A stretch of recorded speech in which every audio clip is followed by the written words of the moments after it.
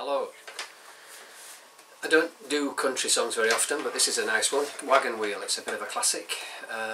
It's said to be half written by Bob Dylan and half by Old Crow Medicine Show. And it was a huge hit a few years back. Lots of bands do it.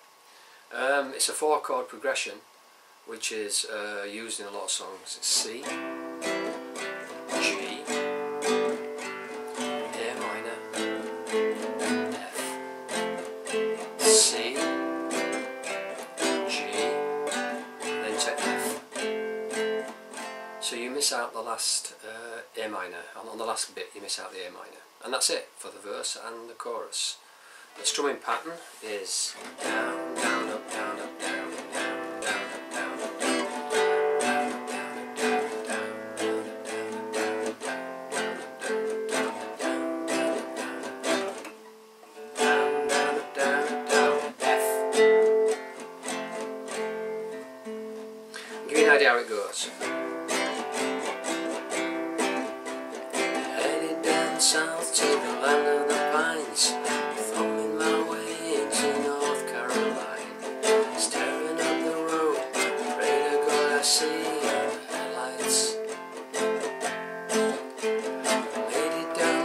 In 17 hours, picking me a bouquet of dogwood flowers, hoping for Raleigh, I can see my baby tonight. So rock me mama like a wagon wheel, rock me mama any way you feel. Hey mama, rock me. Southbound train.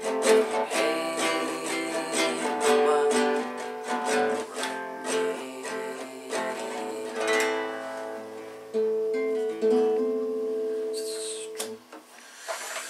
Yep, 4 chords. Well, 4 chords and then 3 of the 4 chords. But it is a very well-known 4-chord progression, which is used in hundreds of songs. Some of them really, really famous. So remember, it's C,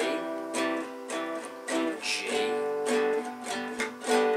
A minor, F, and then C, G, and to F. Miss out the A minor, that last bit. Same for the verse, same for the